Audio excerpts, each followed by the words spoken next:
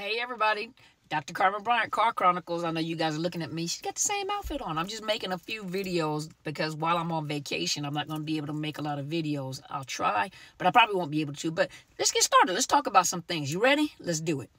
What's the difference between a democracy and a dictatorship? It's funny because my pastor just got through ministering and added that in, and she was talking about that on Sunday. And one of the things you have to understand, a democracy, which is United States of America is a democracy. I know you guys have your own political views. I know you got your argument. You know, I can't believe this. We're trying to have I understand all that. Let's just take the analogy. Let's use this analogy, okay? So a democracy is when people run the country. You know, it is our voices, our votes. When we want to add policies or add laws, you know, we do petitions. You know, there's a lot of things that happen because the people are doing it. We have a voice, and we need to use our voice, right? Well, on the other hand, a dictatorship is when a government is run by one person or a party. But let's use the person part. A dictatorship is when one person, they don't care about what you think. You know, like a democracy, they care about what the people think, the health reform, the LGBTQ rights, you know, all this stuff. People care about. This is important to them. This is the kind of stuff that they're making changes. You watch changes when it comes to domestic violence laws, you know, all sorts of things. You know, up here we have the abusive litigation implemented, I think, last year, where, you know, abusers cannot go in and abuse the abused in court because they want to, you know, so there are laws. That's democracy. You know, we have the voice to change things. In a dictatorship, once again, dictatorship is one person does not care about how you feel, what you think, your will, you know, your emotions, your empathy. So it sounds familiar, right? Well, anytime you get into a situationship with a narcissist, do know you are entering into a dictatorship. That's what domestic violence is. It's a matter of power and control. That person wants to exert control on anyone that is in their circle, in their bubble. And that includes you as a parent, as you as a child, as you as a loved one, as a romantic partner. They want total control. They want dictatorship. They want supremacy. They want a seat in your heart. They want the throne. They want to be your God. They want to be the deity that you worship. They want to be that person that you bow your knee to and bow your will to, and you sacrifice to this narcissist. You sacrifice your time, your heart, your money. Some of you even sacrifice in ancient of days we call Moloch.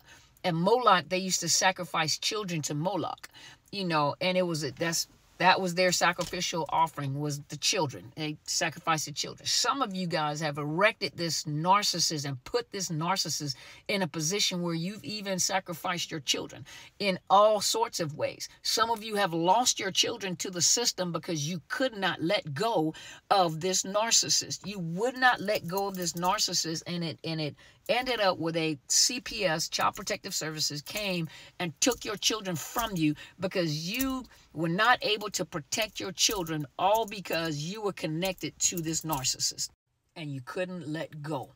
That's the sad part. Watching young people, some of them don't understand what a narcissist is. And watching people, now I'm not talking about just the young people, because you got older people, you got a little more mature people, you got people with grandkids, you got people with adopted children, you know, you and your own kids, you know, you may not be super young, you know, but the heartbreaking part about it is when you see, you know, it's hard when you're the person on the outside looking in. When the person is on the inside, it's hard to see any other perspective because that narcissist likes to isolate. Think about it. The narcissist likes to isolate because they know that if you get in contact with people like us and some of you out there, you know, if you stay around a voice of reason, if you stay around, see, everybody does not fall for the game of the narcissist. And the narcissist knows that. He knows who he can or she considers dangerous. Dangerous meaning that you have too much influence on my source of supply. You have too much influence. That's why you'll hear them use things. Now, I agree. Those of you that are married need to keep people out of your marriage. But at the same time, you also need to have a good mentor that you can have personal conversations. A man needs to have a good mentor where he can go and talk to this, a father figure, an uncle, someone that is concerned about the well-being and is not afraid to point out things that this person is doing wrong, that the husband is doing wrong, that the man is doing wrong. And you need a strong man in your life, to be able to tell you the error of your ways too. It's not always her fault. Likewise, for a woman, you need a strong mentor that's not afraid of you, number one, and is not afraid to tell you where you're wrong. You're not constantly focused on the other person. You are also focused on you. And you need a good mentor that's able to. So I agree, you do need good mentorship and people that are wanting to see you progress and do well in your relationship and even personally. But then you have the narcissist that takes that, and you keep everybody else out of your relationship. Keep your mom and daddy out unless they're mentors and they are unbiased. They've had their own issues and they're not one to judge, but they will tell you what's wrong and what's right, both of you. But you keep the people out of your relationship. Friends have no business in your relationship unless they're able to be unbiased. And girl, you're wrong for that. Dude, bro, you wrong for that. So you should be able to pick and choose, but you keep people out of your personal relationship. Everybody does not belong. You ain't married to you and them. You're not married to you, them, and the entire family. Some of these mamas and daddies be all in your business. Yeah, I said it. I was country with it. They're all in your business. Now that I've said all that, think about it for a minute. A narcissist will take that and pervert that very information. The information, you just got that information, right? A narcissist will take that information and implement it and pervert it to make it what they want and their agenda. And they'll tell you, keep people out of your relationship. And what they'll do is target the people that don't mind giving you good information. I don't think you need to stay with him.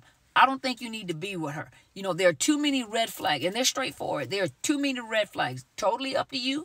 It is, but I'm telling you now, you're going to have some regrets. I'm telling you now, it's going to get worse. If this right here don't change, if you get married to the person, it doesn't change, it's going to get worse. See, those are the type of people that the narcissist will try to get out of your life. They'll use exactly that. We need to keep people out of our life. We've had too many failed relationships. They'll take things that you have said. We have too many failed relationships, and you already know how your mama is, how your daddy is, and even with the mentor, once that mentor says something that narcissist doesn't like, all of a sudden the mentor becomes the bad person.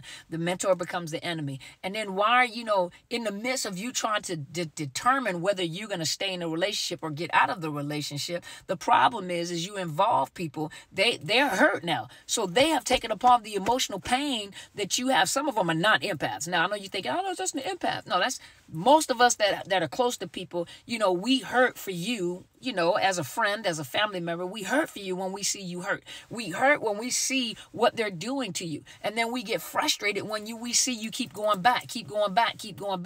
And then we have to separate ourselves like, you know what? I love you. I really do. When you're ready, you let me know. But don't involve me anymore. I don't want to be involved in that. When you're ready, you'll know you're ready. And then you look for me. But don't keep looking for me. Because I'm telling you, and I'm trying to help you. But at the same time, every time you go back, guess what that narcissist does? You have helped them. That narcissist will take your help and separate you. Because now you're still angry and they're not.